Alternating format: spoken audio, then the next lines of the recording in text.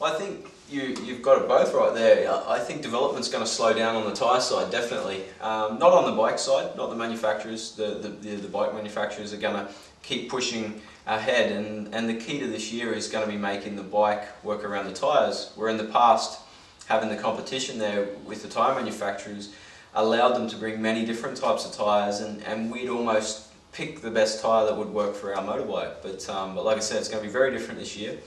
Hopefully it's going to make the racing a bit closer, it's going to make it a bit more exciting, but the one good thing about it is it's the same for everyone. Everyone has the same choice of tyres, the same amount of tyres, and let's hope that they really work for the Suzuki.